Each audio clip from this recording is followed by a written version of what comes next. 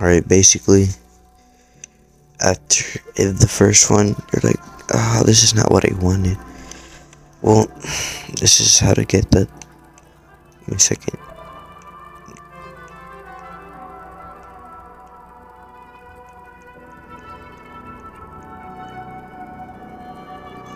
This is how to get the residentialevil.net full tutorial.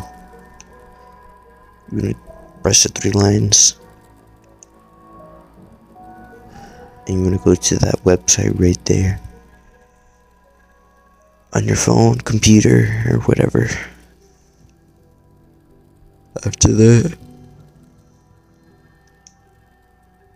I'm gonna put some random code in here. If it doesn't work, test connection.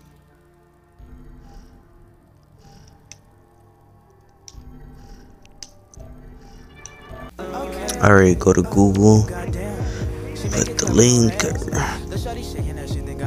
link here, and Google.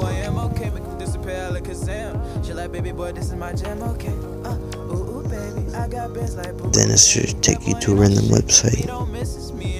Not random, just the website.